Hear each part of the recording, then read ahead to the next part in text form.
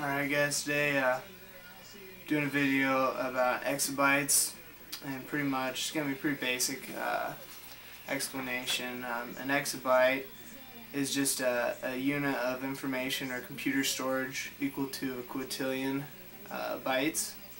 It is commonly abbreviated EB, and it's just, and as far as like bytes go, they go in order from kilo to mega to gigabyte, which is like pretty common on computers, to terabytes, which is a pretty big storage unit that you can get as like an external hard drive. And then they have petabytes, and then there's the exabyte, which is just a pretty big storage unit, if I can put it into some sort of a perspective for you.